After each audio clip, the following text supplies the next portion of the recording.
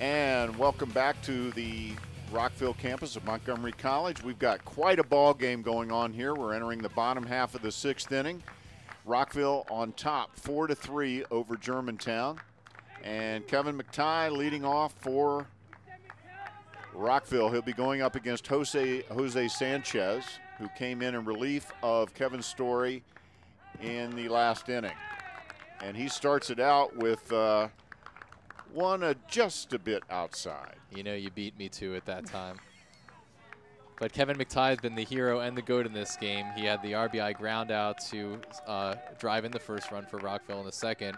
Then he flew out to short center with runners on in the fourth.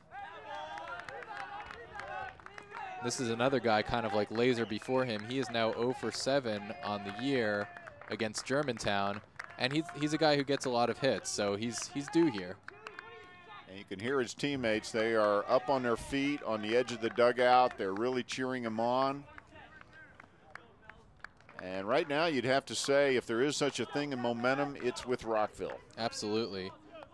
And McTighe is the hometown guy, went to Rockville High School, so he's matriculated up the ladder here to MC Rockville. Just a short hop from Rockville High School. As a matter of fact, Rockville High School has been playing, they played some games up here on the MC Rockville fields. And why not? It's a tremendous field, as we talked about. So Kevin McTighe, 6'3", 180, facing Jose Sanchez. You got quite a difference in height there between pitcher and batter. Maybe with the mound, raising him up a little bit, they're about the same height. Full count. Rockville would love to get their leadoff hitter on here. He swings right through a high fastball for strike 3. That was a pure chase pitch right there, but Sanchez fooled him. Little overeager. You could see it was up there. And that's the kind of thing that that Tom Schaefer does not want to see out of his leadoff hitter in that inning. Here's Doug Story back up now. Nice little curveball there from Sanchez.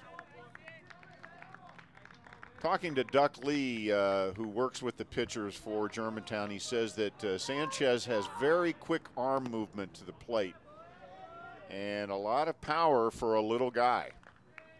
And that quick arm movement combined with the power makes the pitch look even faster. When it whips out that fast, a fastball might look a few miles per hour faster. That's why Randy Johnson in his heyday was almost unhittable. Such a quick guy who was almost 7 feet tall. It's almost like he was placing that ball in the glove. There's Duck Lee right there, legendary Montgomery County baseball coach. He's worked with a number of high schools over the years. Right now he is working with Sherwood High School as well as here at Germantown. He just loves the game of baseball, loves to teach it.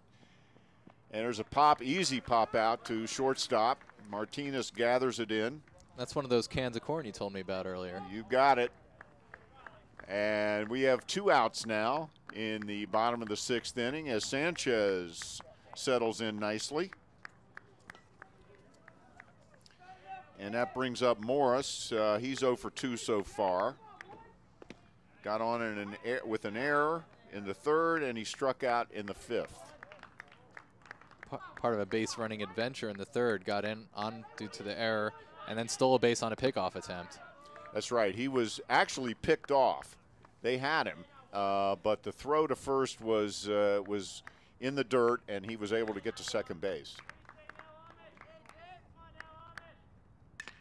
And he pops it up on the right side. Adames comes in. He gathers it in for the 3rd out. That's an easy 3-up, 3-down inning for Jose Sanchez. We'll be right back with the top of the 7th and Alex Adames leading off after this.